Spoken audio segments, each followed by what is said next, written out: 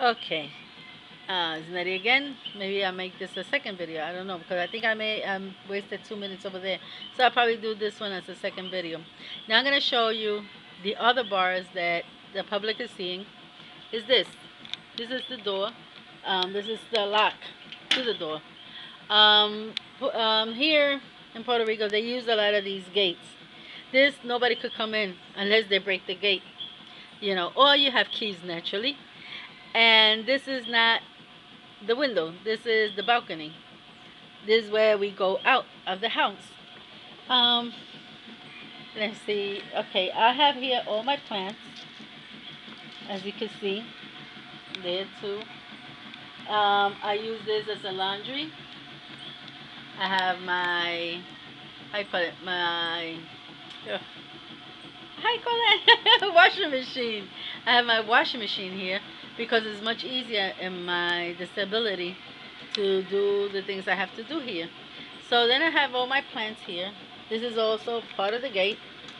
This is supposed to be a balcony that is this high, but then you add these metal things, and it's very strong. It's not that easy to get in. So this is as a safety precaution. When I'm alone, I don't have to worry because I got this locked, secured. And if you see over there, excuse the socks. Like I said, I've been washing clothes. Um, and you could hear the washing machine also. And this part here is not the window. This part is the other side of the balcony. And this is what you see here. This is the window, the white one. This part over here is the, how you call it, the gates. That's what they call it, gates. So this is all just to keep the house secure. If you're alone, you don't have to worry about somebody breaking in because you have this. You can also use these gates. They make gates like for doors. In my other door, I don't have one, but I have locks on it, inside locks. So it's very hard. It's a metal, also it's a metal door. They will have to break the whole frame out. And by the time they break the whole frame, you call the cops and they're already here. So, that's the main thing. So just to keep it clear what this is just a balcony. As you can see. Excuse the mess. I gotta fix that. I'm washing clothes. And it's just a big balcony. Pretty long size. It's like 15 feet long, and like I don't know how wide it is. Let's say 5 or 7 feet wide. So it's pretty long. I could still put plants on this side, which I don't because I don't want to be too crumbled up with the wheelchair. But when I finish my outside raised bed, most of these plants are going outside. We already bought a couple of how you call it, couple of bricks. We're bringing them in little by little because my husband's car is small, so it doesn't bring in that much. But it's starting to look nice, ain't it? We're gonna leave the bottom part, like I said before. We're gonna clean it out. We're gonna paste these at the same level as this one.